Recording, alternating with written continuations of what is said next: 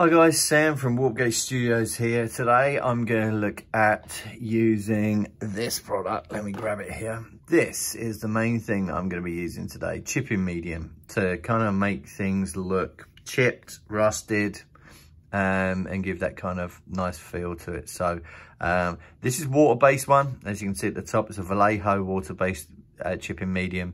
There is a ton of different chipping mediums out there. There's also some old tried and tested methods like salt methods and those sorts of things which you can do as well. But for this video, I'm literally just going to be using Vallejo chipping medium and showing people how awesome and cheap and easy it is to get awesome effects. So the first thing I'm going to do, primed this container, and I am going to give it a base coat of some browns for the rust. So with this method, you want to do all of your rusty colors before you do your top layers. So it's a matter of layering, but it's an interesting method of layering. So I just want to kind of give you guys an idea of how this works, and get it done in a video so that other people can.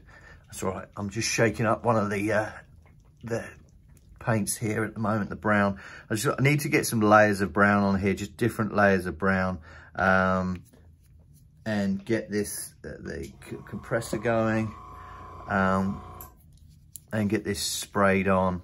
You don't necessarily need to worry about being super neat with this base layer. It's just getting some colors on.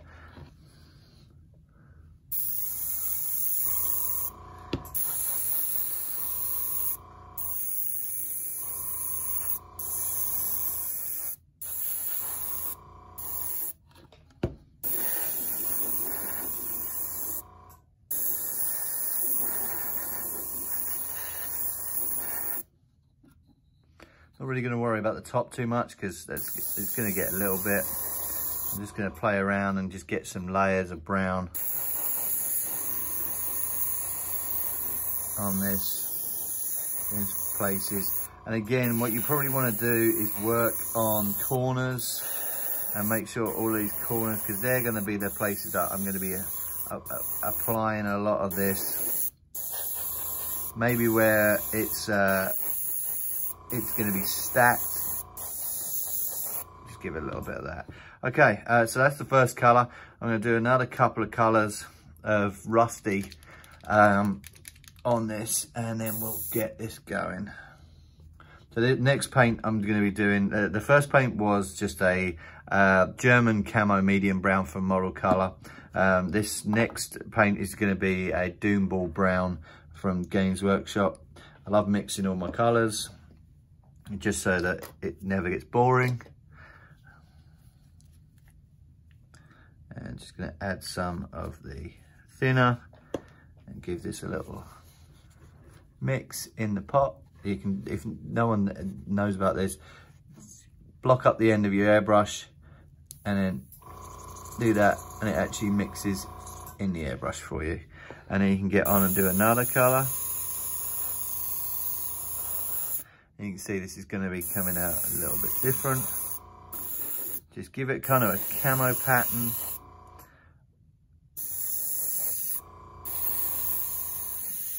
Of different browns. And trust me, once you actually get all of these on, it starts to look like a rusted container, which is awesome, which is exactly the effect you're going for. And once we've gone through that brown, we're going to go through an orange red. I've got like 4 colors I'm going to do on this model. The next one is a Model Color Vallejo orange red. I'm just going to put this straight in. Again, don't need to wash everything out. This is all going to be mixing in with the browns and everything else. So just make sure that you're keeping it nice and thin. Put a bit of orange in there. And we're not going to go crazy with this because I want it kind of more of a muted browny color anyway. And again, going to quickly mix this up in the pot.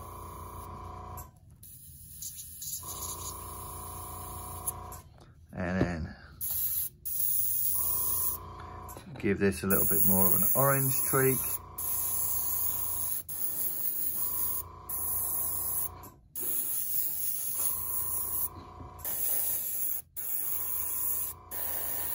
You can kind of see all that orange coming through.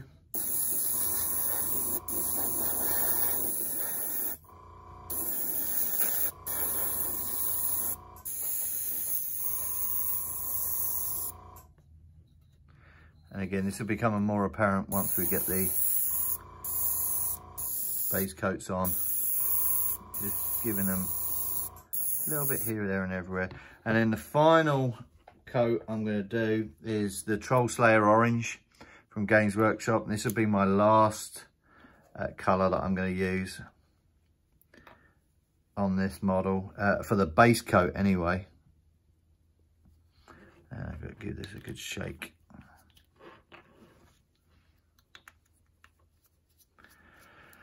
So yeah, everything I'm doing at the moment is just getting that base coat down for all of the rust textures underneath. And then what we're going to be doing is we're going to be spraying the chipping medium over the top. You can stipple it as well, and that's one thing I may well do on one side and then spray on the other, but it really doesn't matter as long as you get that spray medium on there. That's all that matters. And we give this airbrush thinner. Go get some thinner in it to get this thin down a touch.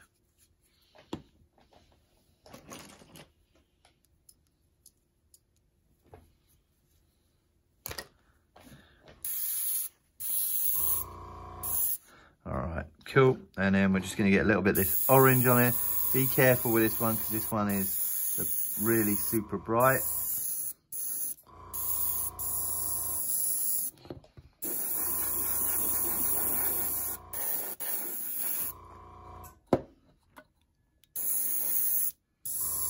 Just going to do a couple of areas where it's built up, and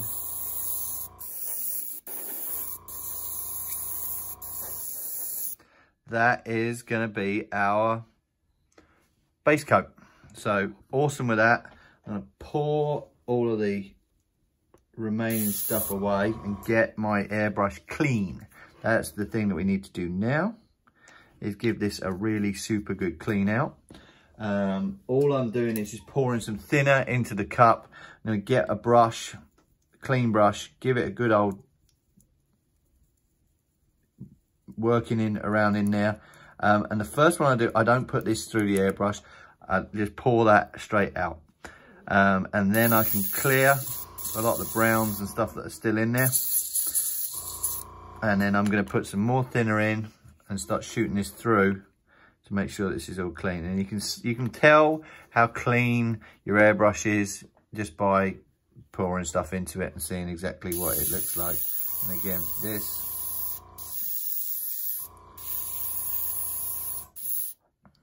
shooting through clearer and clearer. I'm getting a lot more stuff out of it. And then I can look into it. See, there's still some brown coming out of it. I'm going to give this a little bit more. And don't forget to get your pads. Give it a good old working in there to make sure that the tip is good. And still a little bit coming out, but I'm good with that. Yeah, it's clear now. Sweet. And then we're going to work with the chipping medium. So I'm going to throw some of this through the airbrush as well. Again, this can go through as is. It's kind of good. We're just going to put this into here. And we're going to give this a spray on where we want the chipping to be. So I'm going to kind of start working this pretty heavy on the model.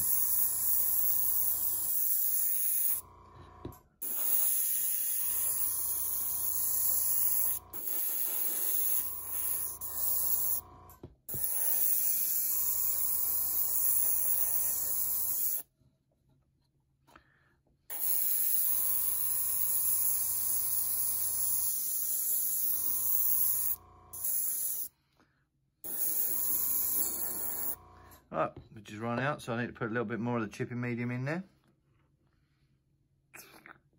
Excellent. And let's finish this off.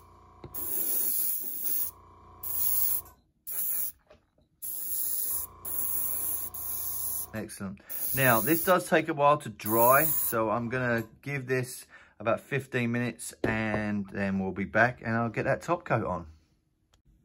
Okay, so the chipping medium is now dry on here. You'll see that it's still got a little bit of a glossy finish to the chipping medium, but this is completely dry. It only took maybe 5-10 minutes to dry, but we're good to go now with our other layers. So the two colors I'm going to use, just to make sure this is as bright as possible, I'm going to use Vallejo turquoise, Mecca turquoise, which is awesome, and then a highlight of the Games Workshop Air Temple Guard blue. So these two colors here should make out for quite a nice bright finish on this thing. So we're going to give this a complete coat of this to get the effect looking awesome.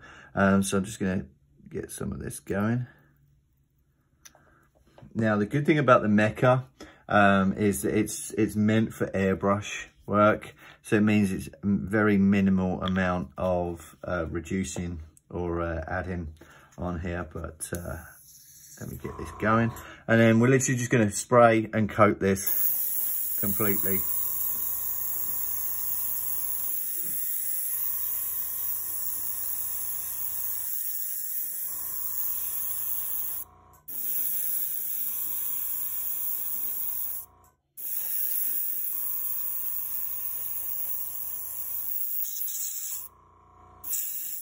You can go through this Mecca pretty quick when you're giving it a base coat like this, but it's a gorgeous, gorgeous finish. Really love this color as well.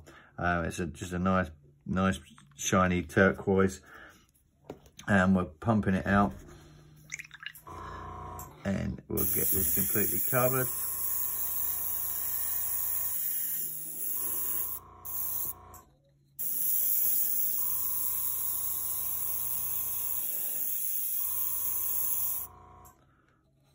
Spin this around, get the last.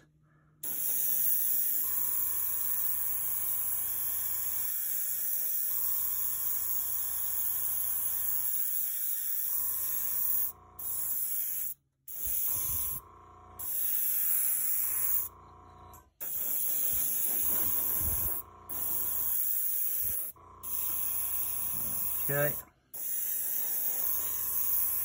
looking good. So we're gonna work on this, just getting this a nice layer on here. And again, you don't need to be completely crazy with it. And then what we're gonna do is we're just gonna finish off with the Temple Guard blue. And we're gonna get that on here, which is just a slight highlight. And we're just gonna give it a quick airbrush highlight while we're doing all of this. I am gonna wash out a little bit of the paint because we've got quite a bit left of the Mecca. I'm just gonna wash this out with a little bit of water and a little bit of thinner. Again, we're always running stuff through this to keep it wet, to keep it running and keep it good on the brush. The Games Workshop Temple Guard blue, you do need to make sure that this is watered down. Even though it's an airbrush based or airbrush specific paint from Games Workshop, you do need to make sure this is reduced down a little bit with some thinner. Not too much, but enough just to make it work. Give this a mix. And then we can give this a little bit of a highlight.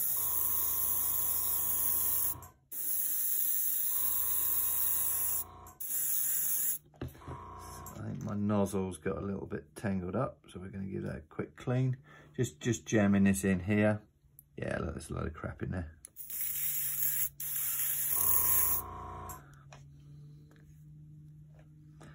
If this ever happens, you get stuff doing it on the needle, just give the needle a quick wipe down. Yeah, and we're good to go again.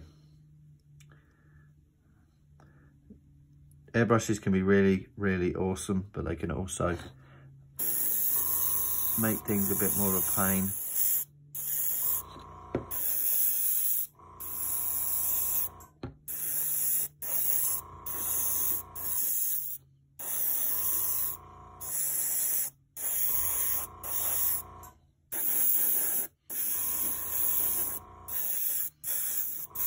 Okay, I'm happy with that. Base coated, a big teal colour. Now we're going to wait for that to fully dry. We've got to wait for the top coat to fully dry. While that's going on, I can clean my airbrush now, get this completely cleaned up and bright and shiny and new while this is drying, and then I'll come back and we can actually finish off the effect. Okay, so finishing off the effect, last bit that you want to be doing is going and grabbing a really old crappy brush that's probably as bristly and as crunchy as possible. Really good. I always keep this one around. It's a crap $1 or less from the hobby store. The other thing that I've got, believe it or not, that work really good on this as well, is sculpting tools. So these are flexible,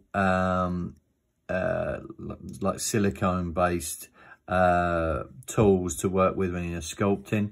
Got some old ones here that I like to use on this as well, so this helps as well. So the first thing that really to do is just get stuck in on this. Just get some water, and you can either spray this through your airbrush or just get a bit of water on here, and now you can start working on this, and you'll start seeing the effect coming through with the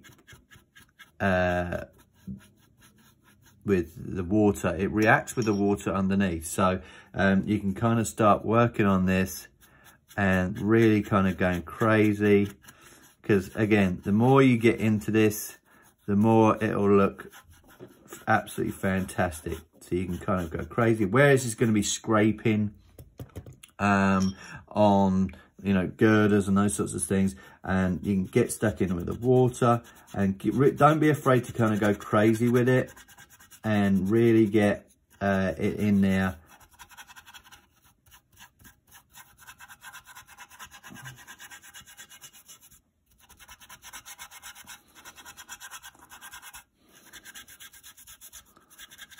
And again, what you want to do is, this will start, you can see that it's taking off that top layer of paint, and then what you can kind of do is either you can get your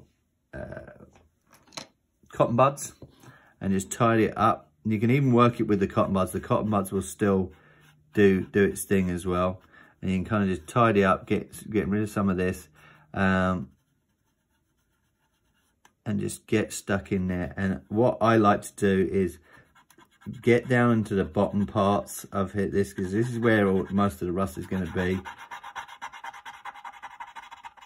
and just start. You can there's so much you can use on these things, and I'll show you really how you can kind of get the sculpting tools as well. The sculpting tools are a little bit more fine, so you can kind of like start working on them right in the bottom. They've got a little bit more pointy, so you can kind of get stuck in, and that's the sort of effect you're going for, is to try and get this chipping and it looking like a natural rusty method of weathering. I love it. I think it's an awesome product, really, really good. And as I said, there's tons out there. The old school method of this was the salt chipping, which a lot of military modeling folks would understand and know.